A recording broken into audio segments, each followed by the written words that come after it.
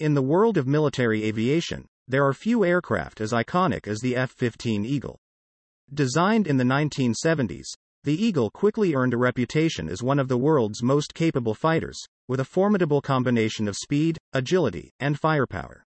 However, in recent years, a new challenger has emerged, the F-16XL. This heavily armed variant of the venerable F-16 Fighting Falcon has quickly gained a reputation as one of the most lethal and effective fighter aircraft in the world. At first glance, the F-15 may seem like the clear winner in a head-to-head matchup. With its twin engines and larger size, the Eagle has a distinct advantage in terms of speed, range, and payload capacity. But the F-16XL has a few tricks up its sleeve. With advanced avionics, a highly maneuverable airframe, and an array of sophisticated weapons systems, the F-16XL is a true force to be reckoned with. In fact, in simulated dogfights between the F-15 and F-16XL, the latter has emerged as the dominant aircraft. Its superior maneuverability and advanced weapons systems have allowed it to outmaneuver and outgun the F-15 in a variety of scenarios. Of course, the ultimate winner in any hypothetical matchup between these two aircraft would depend on a wide variety of factors, including pilot skill, tactics, and mission objectives.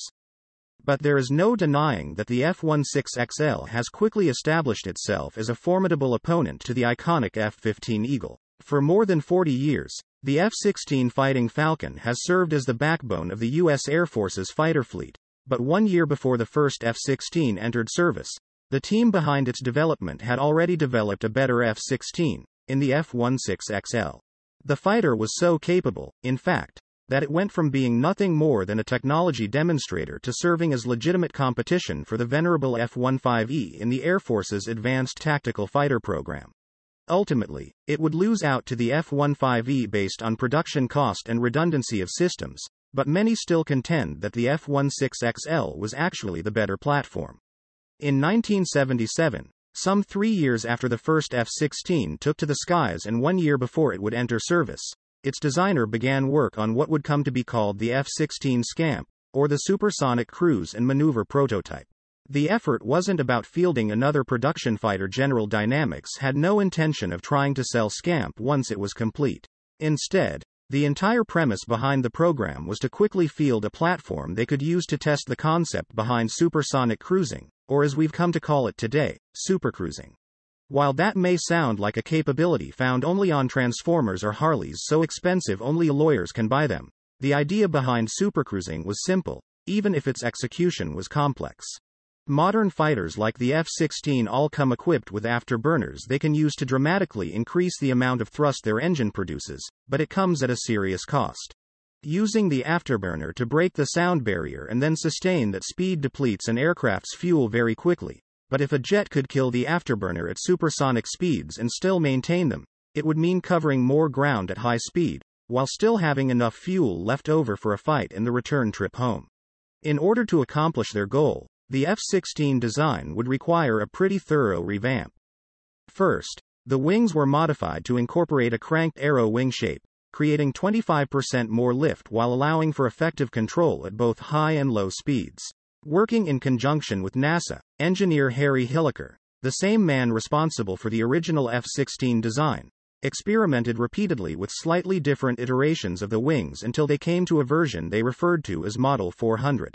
This new wing design, which saw a 50-degree angle near the root of the wing for supersonic performance and a 70-degree angle where the wings extended for subsonic handling, offered more than double the surface area of the F-16's wings.